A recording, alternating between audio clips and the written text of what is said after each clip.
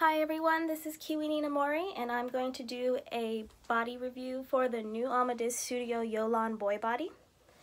Okay. So I ordered this body in the milky skin resin color, and I did some body blushing on my own, so he looks a little more pinker toned than what he is in person, or what you will get if you order that resin. But so this body, they say on the website it's about 65, 66 centimeters. It is pretty tall. It's really close to what my Dollstown 17-year-old boy body is. So it's definitely on the higher end of 66, 67 centimeters once you have the head on it. And, right, so this body is definitely jointed in so many ways. He is definitely double jointed in his arms. He has the mobility joints in his thighs. And they have a nice little hook here to keep it to lock.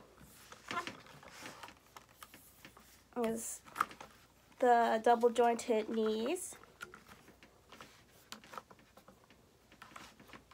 And his leg and his feet kind of you can actually put them flat. So that's pretty good for like this position. This body did come with several other hands and feet. So these are the regular hands he has. They're just kind of casual and just sort of relaxed. But they have the option of getting the Amadeus hands, which are like more expressive. And they kind of look like Venetu hands. And I blushed mine as well to match with the rest of the body. But they're definitely like more surprised.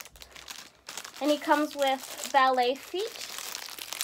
So this is on point. And then they also have the male high heel feet, which both of these extra feet are pretty rare for male dolls in the hobby, which is definitely why I wanted him, because this body is more unique than what I've seen in the marketplace, and it's so androgynous because it's not overly muscular. And the posing is beautiful. I keep seeing other owner photos, and he just moves so fluidly. I'm gonna have to take photos of different positions, but it's very. And he's strung so well, so he holds everything nice. It's a really casual one. So he can move his back pretty far back. So there's nothing there that's gonna keep him from leaning it all the way back. And he can lean up. He can crouch forward a bit there.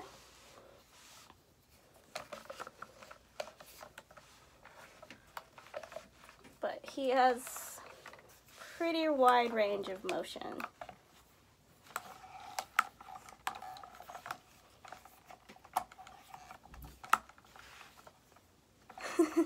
I think they definitely meant it to be very expressive, because they show sort of like a ballerina feel for him, a dancer, or they have like a celebrity type, like a singer, like just people who are definitely known for moving around a lot, having choreography. And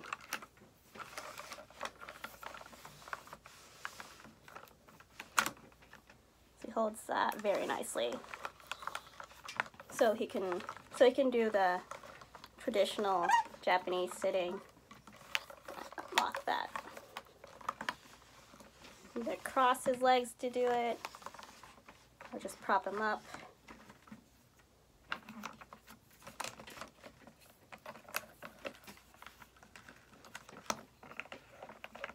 But that's pretty straight for what you get with the sitting. He's not leaning like that awkwardly.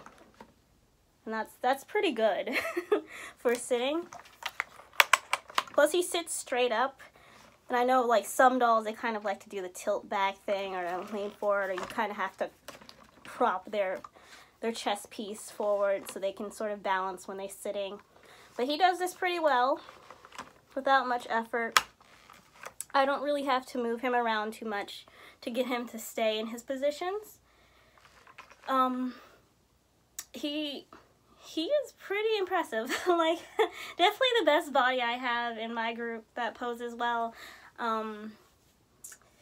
He's kind of a little slim, but it's definitely a little thicker than just like Resin Soul. I would say around an average 65 to 62-ish boy. Like, he's just slightly thicker than my Akagi doll 66cm boy body, but he is thinner than like the Doll's Town 17-year-old boy body. So he can fit a wide range of clothing. So this particular resin, it's not great for hybriding because it's an off-white color. So the milky tone is literally, it's a little more normal than white skin that is off-white. So I think I'll probably just stick with his original head.